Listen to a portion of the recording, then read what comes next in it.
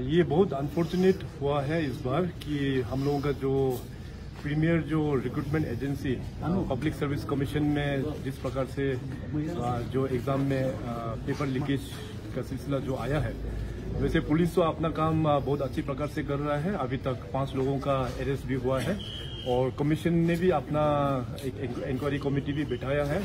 Government की ओर से already हम लोग ने हाई लेवल कमेटी का गठन किया है। उसका रिपोर्ट भी वैसे विदिन 2 वीक्स में सरकार में सबमिट हो जाएगा। मगर ये जो है अरुणाचल प्रदेश में मैं काफ़ी कोशिश कर रहा हूँ, जब से भारतीय जनता पार्टी का यहाँ पे सरकार आया, बहुत सारा रिफॉर्म और बहुत सारा ट्रांसफॉर्मेशन भी हुआ है। हम चाहते हैं कि अरुणाचल से करप्शन को गायब करना है। सरकार तो पूरा लगा हुआ है, मगर किसी न किसी रूप में वो कहीं ना कहीं टपक जाता है। तो Arunachal Pradesh public service commission में भी ये टपक गया।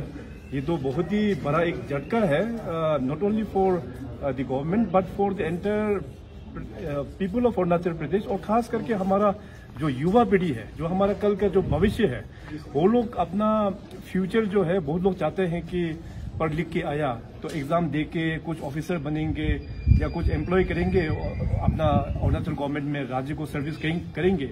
तो जो प्रीमियर इंस्टीट्यूट में इस प्रकार का जो लीकेज हो जाता है तो पूरा मॉरल डाउन हो जाता है। इवन मेरा भी काफी मॉरल डाउन हो चुका है अभी। तो इसलिए इसका गंभीरता को देखते हुए हमने डिसाइड कर लिया, I am going to recommend this matter to CBI for further investigation. पूरा अच्छा से जांच पड़ताल हो किस प्रकार से, और जो लोग भी इन्वॉल्वमेंट है पूरा अभी एकदम विथ क्लियरिटी एकदम CBI को मैं यहाँ से आज ही मैं फाइल को अप्रूव करके यहाँ से मैटर को हम CBI जांच के लिए मैं लिख रहा हूँ, ताकि पता चले और आने वाला दिनों में भी कोई हिम्मत ना करे कि हमारा प्रीमियर जो रिक्रूटिंग एजेंसी है, पब्लिक सर्विस कमीशन हो या स्टाफ सिलेक्शन बोर्ड हो, वो ये दोनों प्रीमियर रिक्रूटिंग एजेंसी में किसी भी प्रकार का करप्शन ना हो, लोग भी थोड़ा सा इसमें सीख ले। इसीलिए सरकार ने ऑलरेडी हम लोग ने डिसाइड कर लिया है कि इस मैटर को हम लोग CBI में आज ही हम लोग भेज देंगे।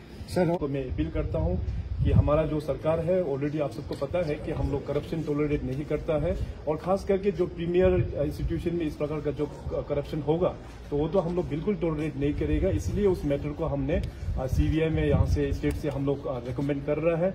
अभी बात है कि APCS का फ्यूचर क्या होगा, तो इंटरिम अभी इस पर रूल हम लोग अभी जल्दी से जल्द एक नया हम लोग अभी ये जो कमेटी का जो रिकमेंडेशन आएंगे उसका मुताबिक से हम लोग इसको जल्दी हम लोग फिर रिफॉर्म करके एक सेट करेंगे, और जितनी भी जो पेंडिंग एग्जामिनेशन है वो भी फेयरली हम लोग कंडक्ट करेंगे। और जो भी SOP में जो कमियां था तो एज पर रिकमेंडेशंस हम लोग अच्छे से उसमें हम लोग रेक्टिफाई हम लोग जरूर करेंगे।